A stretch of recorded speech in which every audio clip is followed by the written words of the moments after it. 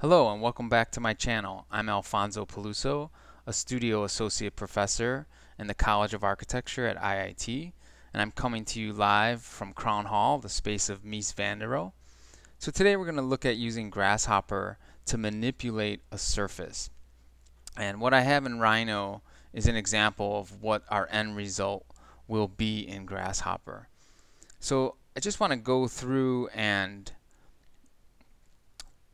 do this in Rhino first. I find it helpful when learning Grasshopper to do something in Rhino and then try to do the same thing in Grasshopper. It's not always a one-to-one ratio, meaning the same commands that you do in Rhino aren't always the same in Grasshopper, but it's a good start.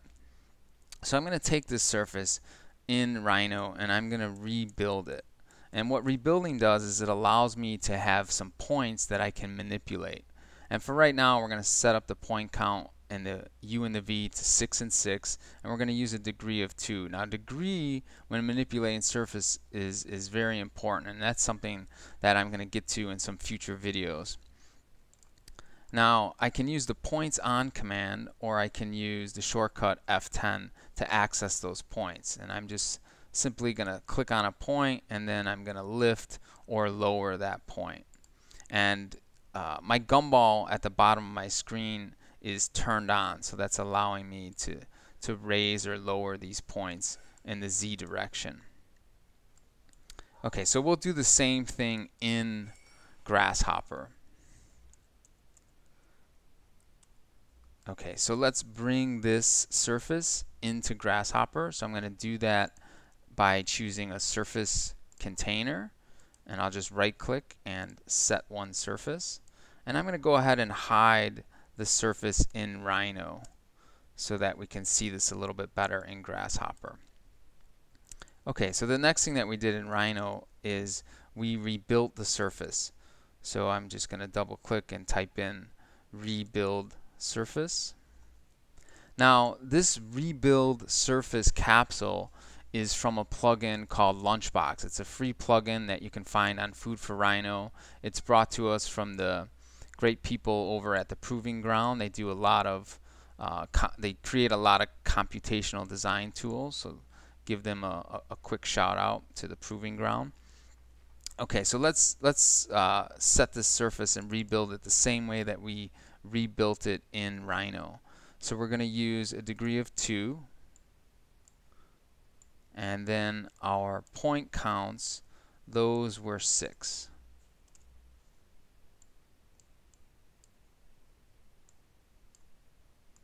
Now to see the points, we're going to use surface points.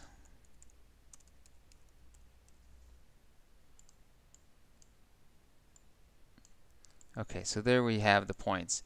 Now we're going to have to call those points out, and the way that we're going to do that today is through a list item. There's a lot of ways to do that, and in some future tutorials we'll look at other ways to doing it.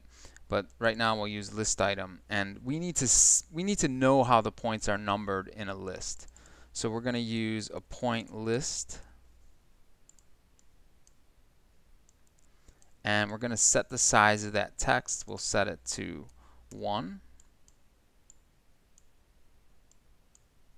Okay, so now we can see those points over in Rhino. So I'll start by lifting point number 5. Okay, so I'm just going to use a list item, and I'll plug my list of points into the list item. So you see I'm always moving these capsules around. I do this when I'm teaching because I don't like when the wires go behind capsules, because it makes it hard for the person watching the tutorial to figure out what's being plugged into what. And okay, so I'm going to use my index number 5. So you see that's calling out point number 5. And we're going to lift that point. We're going to lift it using a point deform.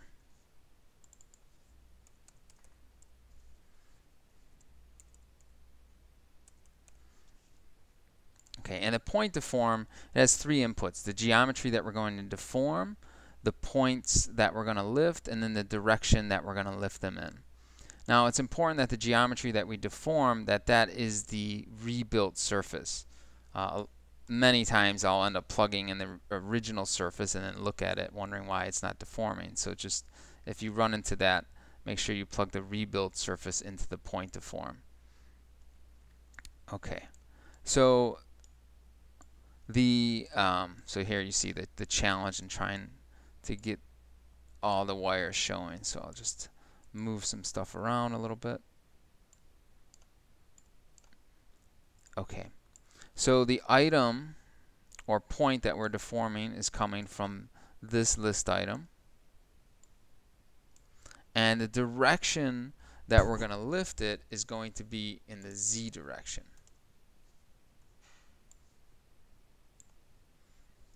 So you see that point starting to lift already, and we can increase the amount that it's going to lift. By default, that is set to 1. So we'll add a number slider and lower that down. Now this point deform, what it's looking for is it's looking for a vector to lift it in and how far we want to lift it for each point.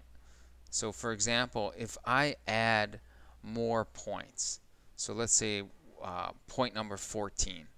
So if I bring out a number slider and I plug point number 14 into this index, that's going to immediately turn that point deform red because it needs another number slider and Z vector to be plugged into it. So let's go ahead and add that.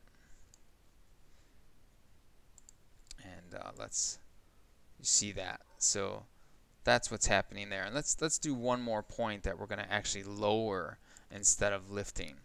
So let's take point number 30 here. So I'm going to use a number slider and go ahead and plug that in. And we'll need another number slider and unit vector.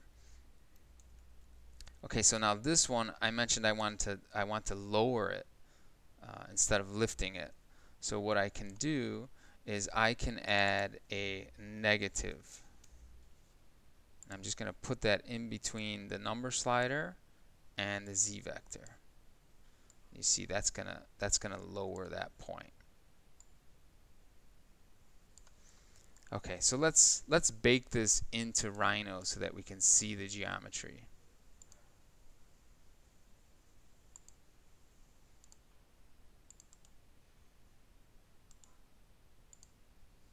Okay, so there you see that. I'm just going to turn off all these capsules for a moment. Okay, so now we can see that geometry in Rhino, and it looks very, it looks almost identical to the one that we did at the beginning in Rhino. Okay, so I hope you find this tutorial helpful. If you'd like, subscribe to my channel. You'll see my face pop up in the upper left. You can click on that. Also, go ahead and follow me on Instagram and see what I'm up to and see what tutorials I'm planning on putting out in the future. Also, leave some comments below on what types of tutorials you would like to see. I plan on putting these out, about once a week. So I hope you enjoy. See you next time.